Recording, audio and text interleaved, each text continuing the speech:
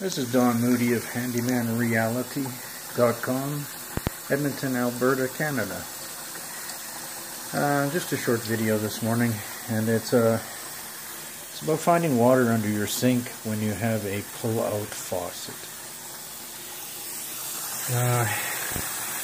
Not sure if you can see very clearly here. You see the water coming out of there? Now, it's a pretty simple problem, and it's actually intended to be tightened by a homeowner. And all one does, excuse me for a second,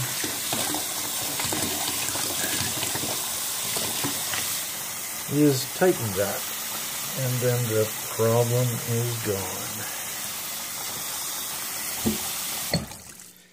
I find this quite often, and I'm kind of disappointed when I need to charge somebody to come by and I find such a problem. So, if you find water under your kitchen sink, one of the first things to look up and look at the faucet is a pull-out faucet.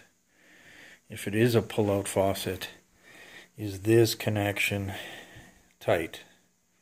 Just take a rag so you can get at that grip and snug that up. Thank you very much. This has been Don Moody of HandymanReality.com, Edmonton, Alberta. Have a great day.